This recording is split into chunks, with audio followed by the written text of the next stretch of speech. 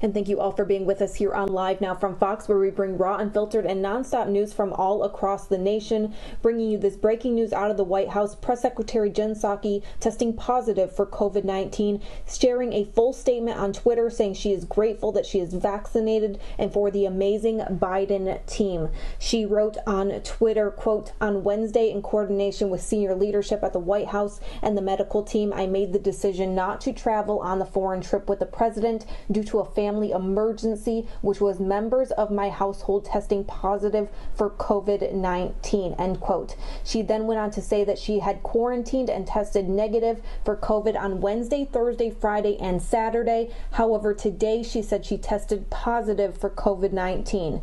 She also said that she has not had close contact in person with the president or senior members of the White House staff since Wednesday and tested negative for 4 days after the last contact.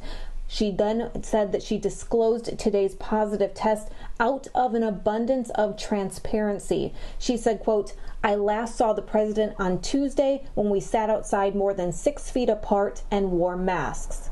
She also said, quote, "Thanks to the vaccine, she's only experienced mild symptoms, which has enabled her to work from home remotely." She said she plans to return to work in person at the conclusion of the 10-day quarantine following a negative rapid test, which is an additional White House requirement beyond CDC guidance taken out of an abundance of caution.